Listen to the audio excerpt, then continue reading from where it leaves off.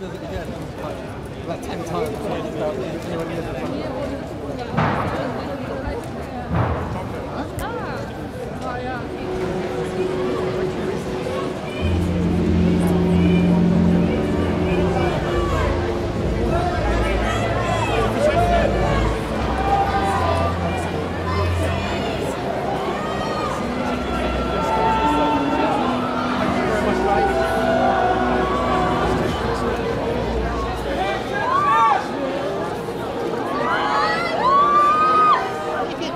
Represents the great truth in a democracy, and I'll include your little wet and beautiful gem of an aisle in that.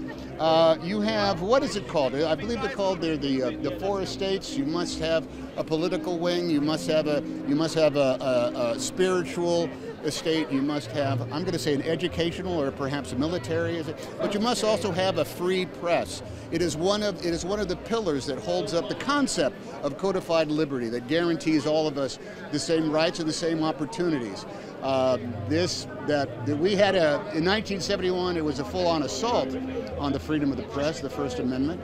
We're experiencing more of a guerrilla warfare on that very tenet of what makes us free right now.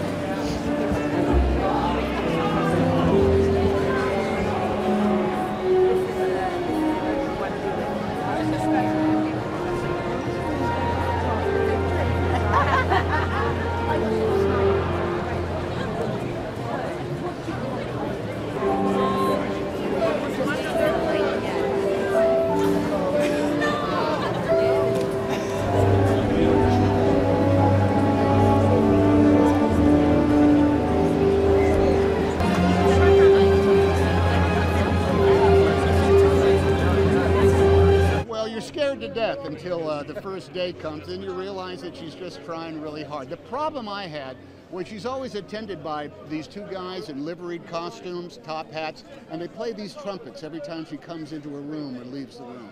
You got to get used to that. And no one is allowed to look her in the eye for the first 20 minutes of every day. Once you get into the half hour or so and the trumpet guys sit down for coffee, she's just like you or I. Thanks very much.